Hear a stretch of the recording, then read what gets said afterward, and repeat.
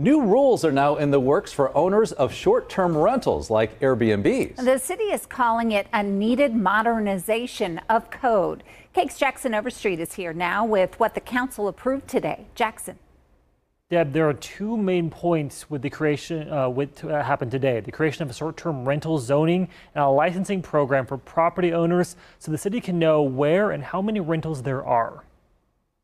Inside the Wichita City Council chambers Tuesday, Kelly Reed is sitting and listening to debate of an issue that will impact her directly. New rules and regulations regarding short-term rental properties like Airbnb. When we first started out in 2018, there really was no policy per se going through the process of making phone calls to the city and to the county and to the state to find out how we go about doing this here in Kansas was cumbersome. The city of Wichita has been working on this policy since 2021 after a fatal shooting at a house party at an Airbnb. Two major changes were passed. One is an adjustment to zoning code to allow for short-term rentals less than 7 days, and another is creating a licensing program for owners of those rental properties. Most short-term rentals, I guess up until this goes into effect, have been operating illegally because they allow people to stay less than 7 days. So we wanted to make sure we took the steps to make sure we brought that into modernizing our code. One change that was delayed until December,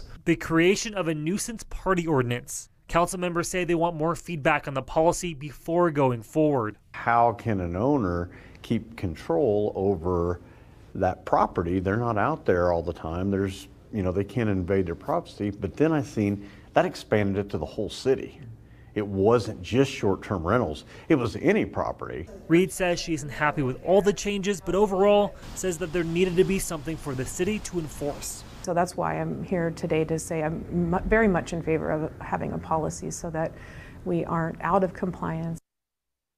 Now, these regulations do have to be voted on a second time by the council to go into effect. And once they do, owners of any short-term rentals right now will have between 6 months and a year, depending on the situation, to get licensed and to get into zoning requirements.